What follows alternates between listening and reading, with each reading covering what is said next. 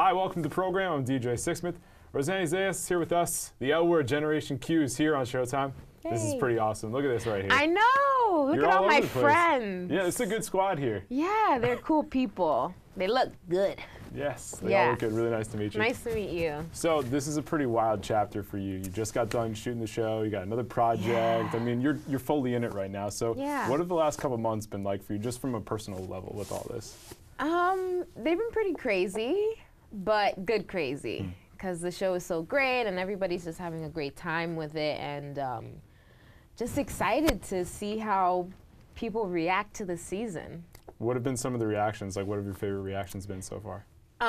Well, for the premiere, we secretly went into a bar in LA and a viewing party. Nice. And there were a bunch of crazy reactions, but I think the one that was insane was, Tina! Like everyone's screaming Tina.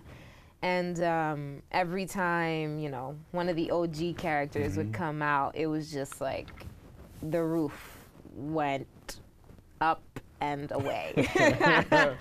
Like everybody was just so excited to see Bet and Shane and Alice. It was insane. Did you realize how much of a connection these OG women had with people out there? Because this was a good show, it was a popular show, but when you saw it in this iteration, was it a whole different experience for you? Yeah, it was different. I mean, because I watched the show, I was a fan of the show too growing up, but I didn't have the opportunity to go to viewing parties and sit with hundreds of people. That place was packed. That's insane. There was a line down the block to get inside, and it was amazing to see. But I've never been in a room of hundreds of people.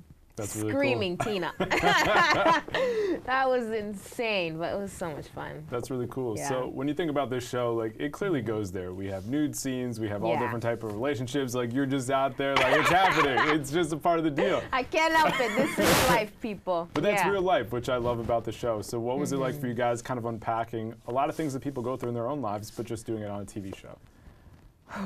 I'd say that's the hardest part of acting in general.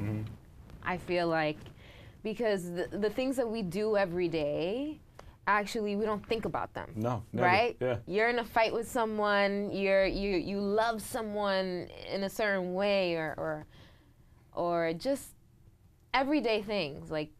You don't really have to process it. But acting is a process, right? So you're okay, I have to do this and this and this, but yeah, it's a hard one.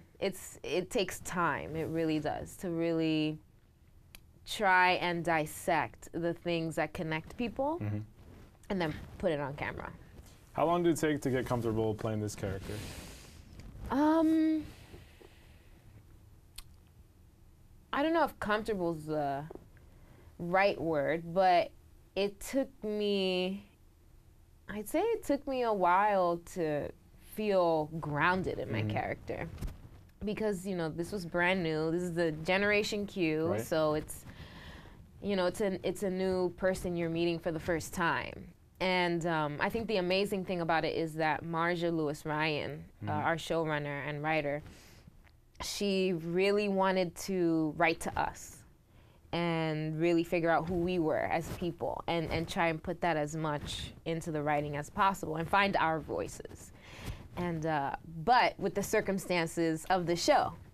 And so mixing those two things, it does take a little bit of time. And so I felt honestly, I have to be honest, probably maybe episode 3, I was oh, okay, I'm feeling good now. I feel okay. Yeah, you kind of have to work some stuff out those first couple episodes, because it's a new character, new situation. And just for you personally, getting used to all the different people around you. And then who's this woman going to be?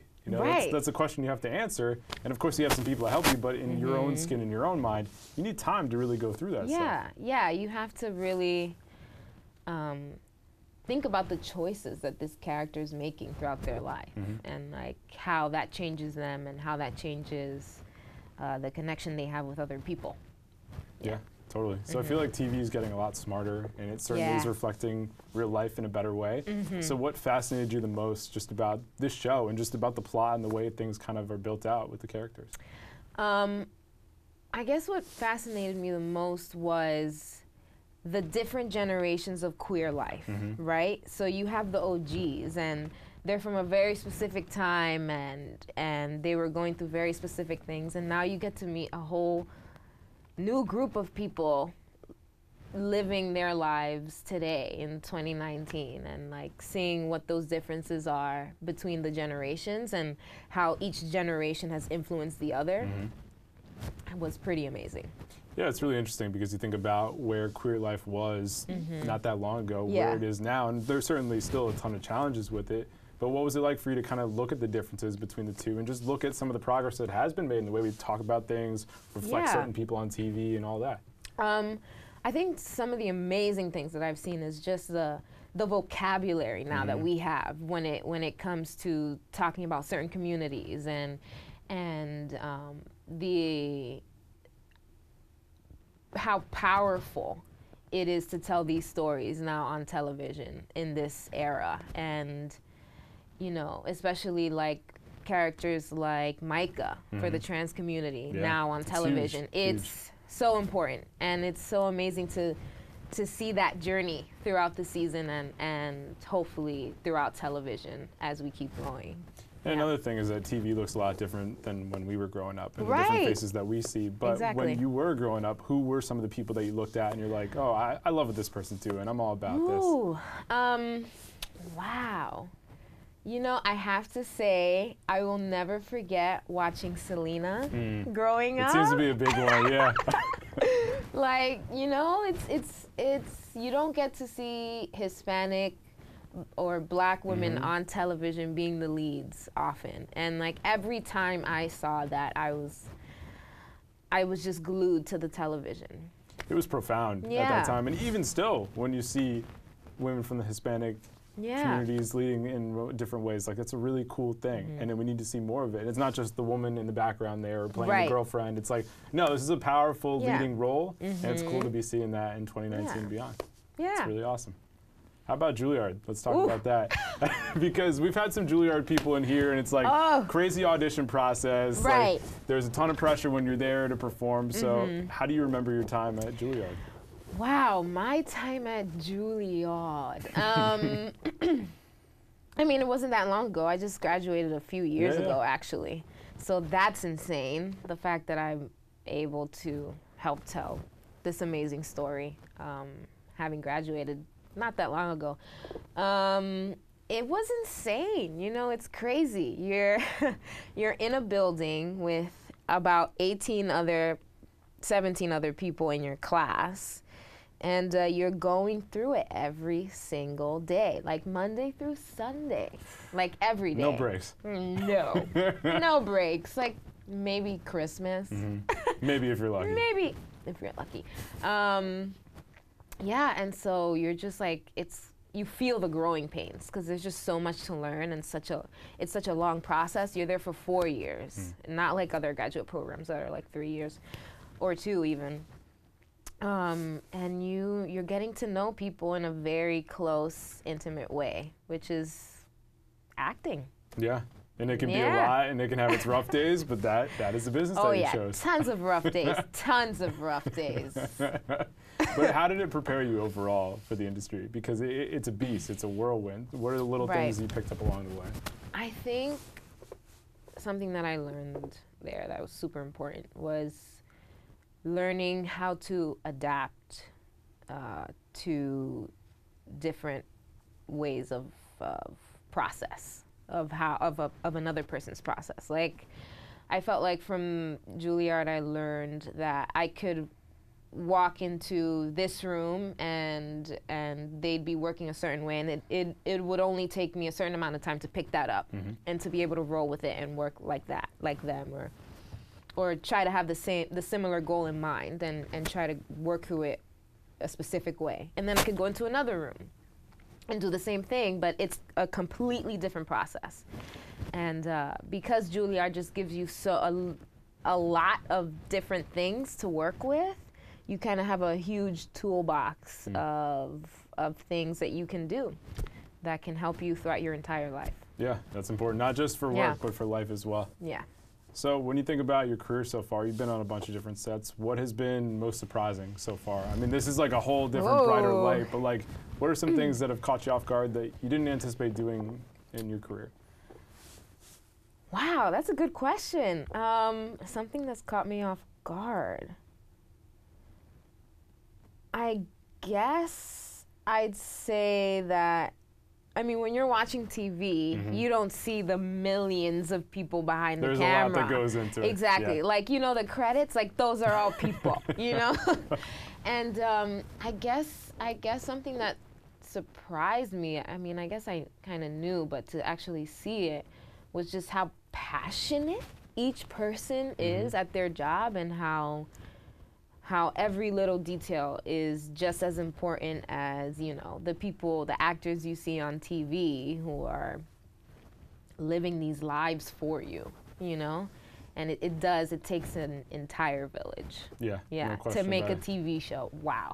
It takes a lot of people. Definitely. So this is the type of show that really says something, and I feel like can really impact people. Have there been people you've met or people reach out to you on social media that have kind of separated from some of the others that have been really profound in your life?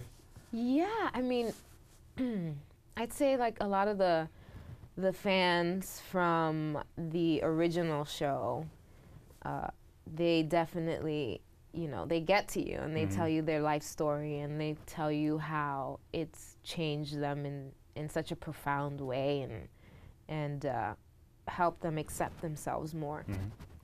And that's something that was really beautiful to see. Like, you know, nobody cared about my Instagram before, you know?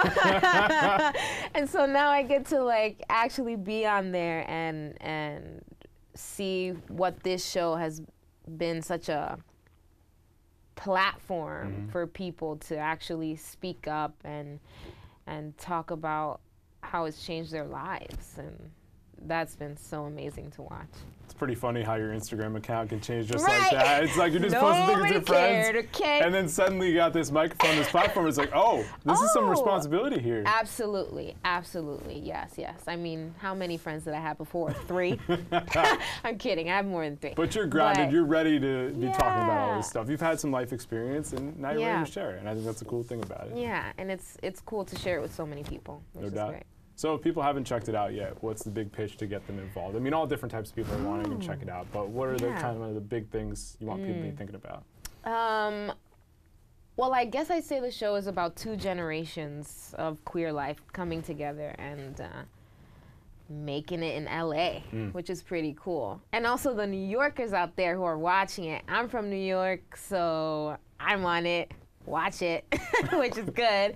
But you get to see people from a bunch of different places and different backgrounds and different cultures, and I hope that people can relate to it.